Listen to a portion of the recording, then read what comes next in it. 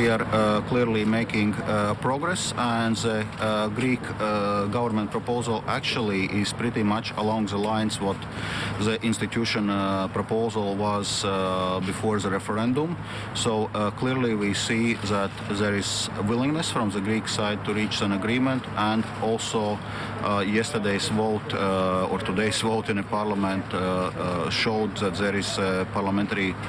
majority to move ahead with this program. Of course, there are still many issues and also many concerns of member states to be addressed, but what we should be discussing today is basically about giving a mandate to European Commission in liaison with